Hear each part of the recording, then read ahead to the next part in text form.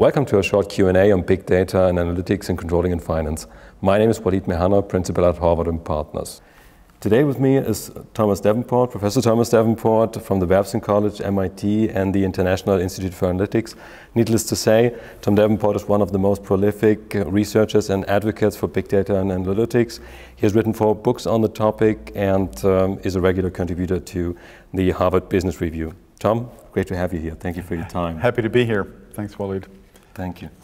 Everybody's highly interested in big data and analytics. And on the other hand, there's also some caution and skepticism. What is your experience, your perception of the current status quo of the adoption of big data and analytics in finance and controlling? Well, you know, I sometimes classify different industries and functions as overachievers and underachievers. And I'm sorry to say that finance and control has been in the underachiever category. They have had a lot of small data for many years from transaction systems and so on, but have for the most part only done reporting on it. I mean, they're obviously very good in many cases at doing reporting, but at doing more predictive analytics or prescriptive analytics, not that much in the kind of performance management arena, and not really taking the leadership inside their organizations for doing more analytics. So I think there's a great opportunity for those functions to play a leading role and to use analytics in many other areas, but I'm afraid it hasn't happened for some reason in the past very often. Not yet. Will the controller of the future need to be a part-time or even a full-time data scientist? I think not a formal data scientist, but certainly learning something about the statistical and computational methods that data scientists use would not be a bad idea. The computational ones are, you know, how do you deal with really large data sets and split those up across parallel computer systems? You don't need to learn Hadoop or Pig or Hive or Python or any of these open source tools that many people in data science use, but having some general sense of what goes on would be useful. And in analytical methods, I think some sense of how a regression equation works certainly would be helpful to almost anyone, but certainly to a controller who wants to play a leadership role in the analytics and big data space. Okay. That brings us to our next question. So is this something the current controlling team needs to build up as a separate skill, or is it also a new profile for controllers in general, new people that need to be hired? Well, unfortunately, I don't think that universities have thus far done a great job of getting these kinds of skills inculcated in people who come out with accounting degrees and so on.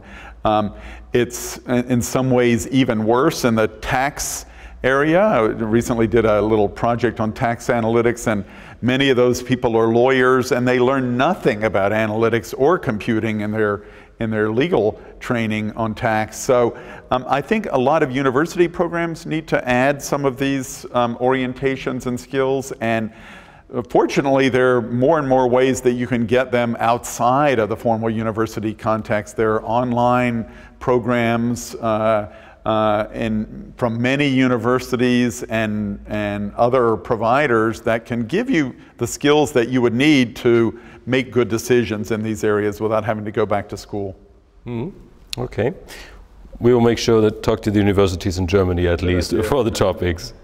So to sum it up, what is your recommendation to the CFO? Start building digital analytical capabilities or wait until the skill set is broadly established in other functions of the company?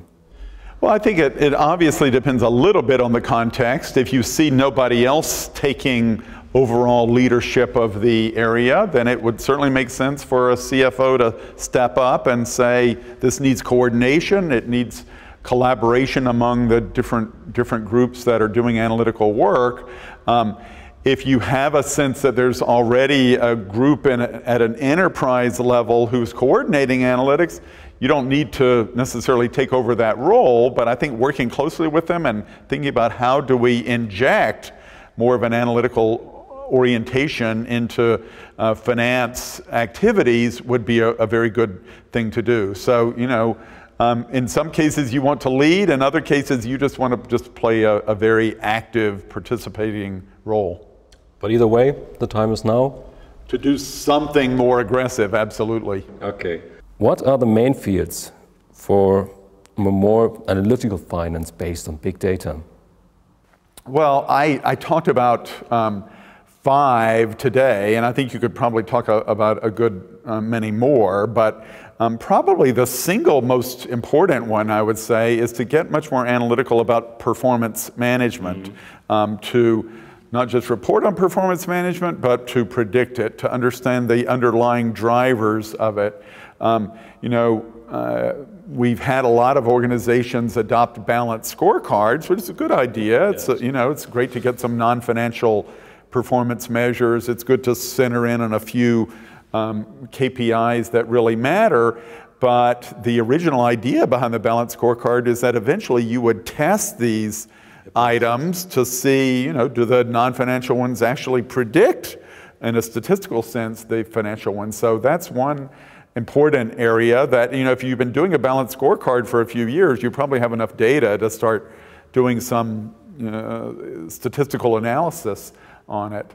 I also talked about using analytics more aggressively in cost management, in the whole area of, for example, doing testing about different types of spending levels and different types of capital investments to see which really pay off. Risk management, of course, if you're an investment banker, you may be quite analytical about risk-related issues, but we can do that in a whole variety of other companies and functions as well with regard to, supply risk and various types of environmental risk.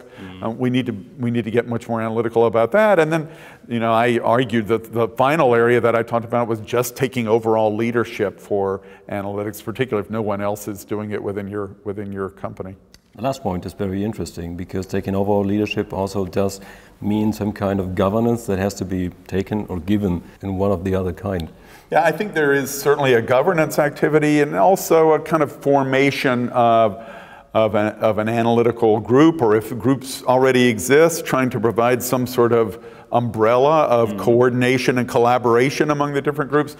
Finance and control are typically enterprise service functions, and so it makes sense for them to orchestrate this activity that would then provide services to marketing or human resources or supply chain or what have you. But so I think it's an opportunity that has thus far been largely missed, but let's be optimistic. We do so. Really looking forward to it. Tom, it has been a pleasure, and thank you very much for the valuable insights. I'm quite sure that they will resonate in the German finance controlling community, and I'm really looking forward to it. Thank you. Thank you.